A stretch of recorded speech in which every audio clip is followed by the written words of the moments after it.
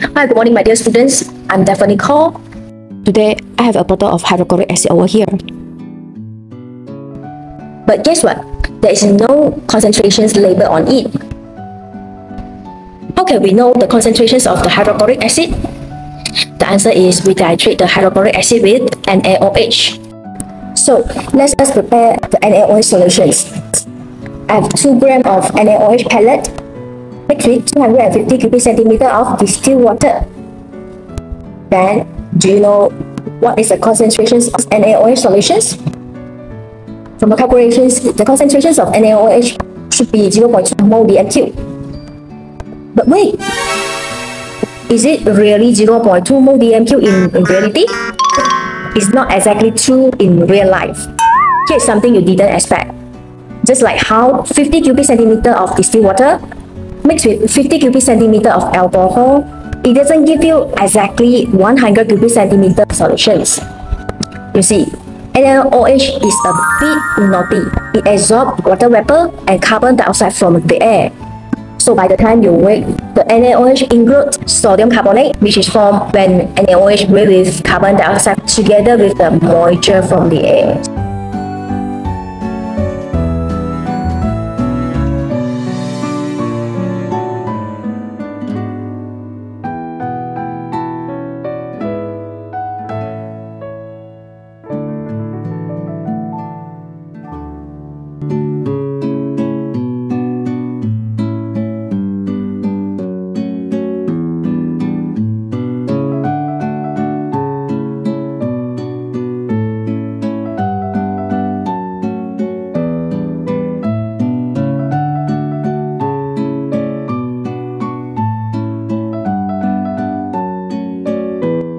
So, the concentrations of NaOH we calculated just now is no longer based on 2 grams of pure NaOH.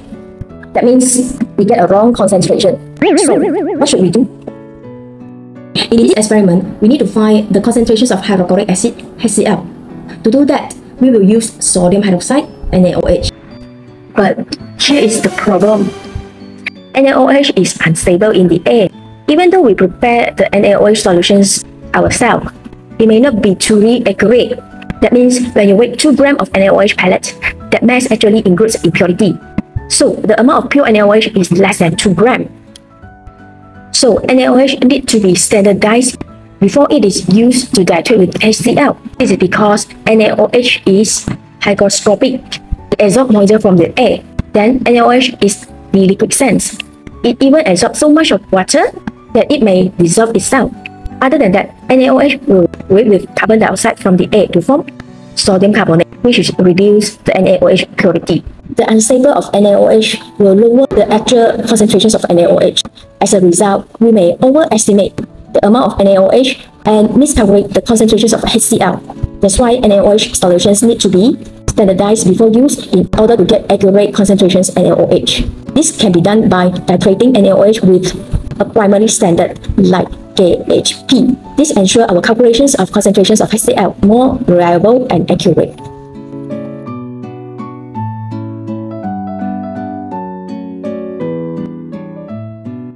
We need glass rod, beaker, electric balance, 250 cubic centimeter volumetric flask, distilled water, filter funnel, measuring cylinder, 50 cubic centimeter of burette, 250 cubic centimeter of conical flask droppers, white towel, retort stand and clamp, 25 cubic centimeter of pipette and pipette fillers. We need NaOH pellet, KHP, hydrochloric acid, phenolphthalein.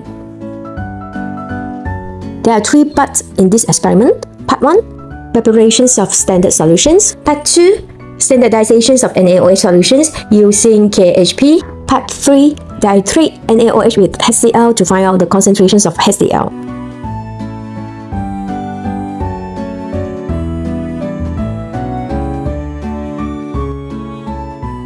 At first, use an electric balance to weigh 2 grams of NaOH pellet. Then transfer the 2 grams of NaOH pellet to a clean beaker. Stir the solution using a glass rod until the NaOH pellet has completely dissolved. Next, we use a funnel to transfer the solutions from the beaker to a 250 ml volumetric flask. Next, rinse the beaker, glass root, and funnel with distilled water to ensure that all the dissolved NaOH pellet, the rinsing is transferred to the volumetric flask. Next, add distilled water until the level reaches 1 cm below the calibration mark.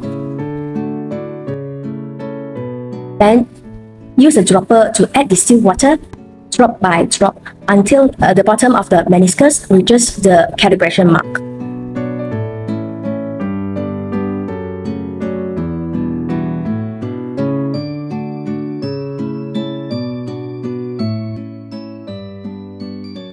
Immerse the flask several times to mix the solutions completely.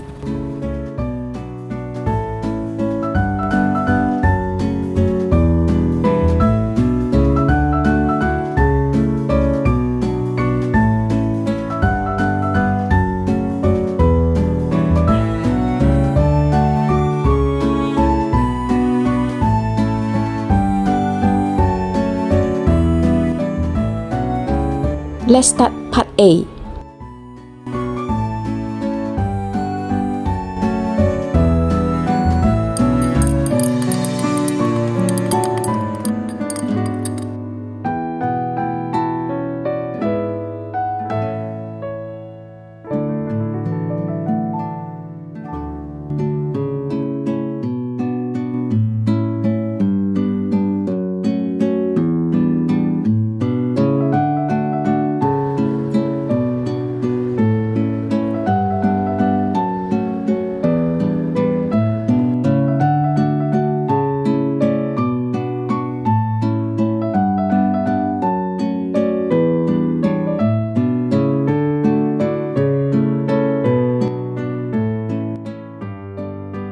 Pour the NaOH into the burette carefully. Remove the funnel.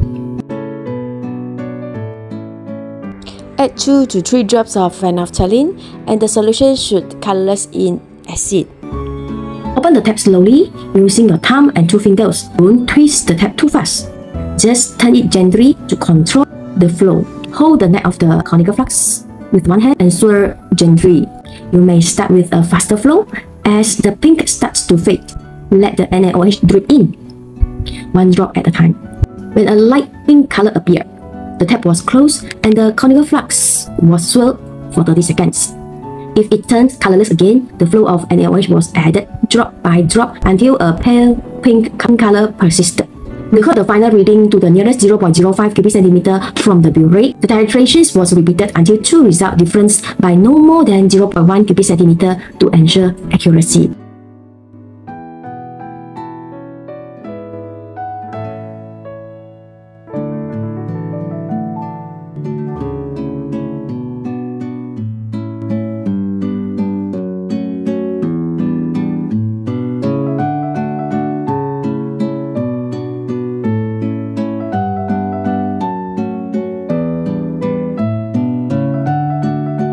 Now, let's go through the procedure of the experiment again.